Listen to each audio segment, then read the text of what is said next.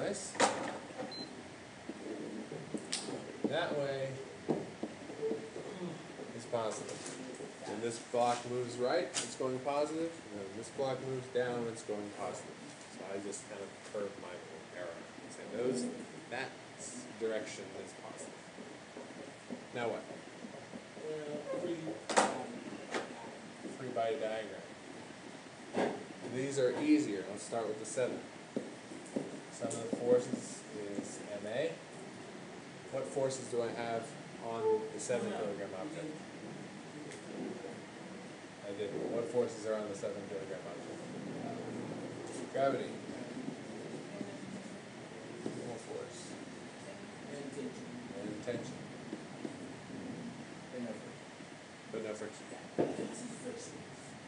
So, what are the sum of the forces in the direction of acceleration? What force is causing the acceleration? Is tension. So tension equals ma. Why did I ignore normal force and mg? Because it's only going in the x direction. The acceleration is in the x. Those guys are in the y, so they don't make any difference in my problem. But don't they take each other out? They would. They would be equal to each other in this case as well. Right. So I can plug in my values, but I can't go very far. 7 kilograms times A. So I'm stuck. 2 variables. One equation. What do I do? Get another equation. Get another equation. From where? Same 2 variables. The other free body diagram. From the other object's free body diagram. So, energy down. Tension up.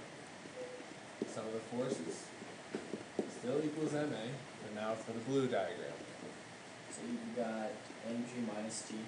Mg minus t. Why did you do mg minus t? Because that's the direction we're going positive. Right. Our positive direction is down, so mg is going to be positive. Tension resists that. And then we plug in our values. 3 kilograms times gravity, 10 meters per second squared, minus tension equals 3 kilograms times A.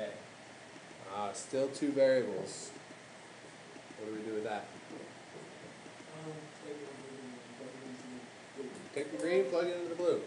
And while we do that, why don't we do some math? 3 times 10? 10 units.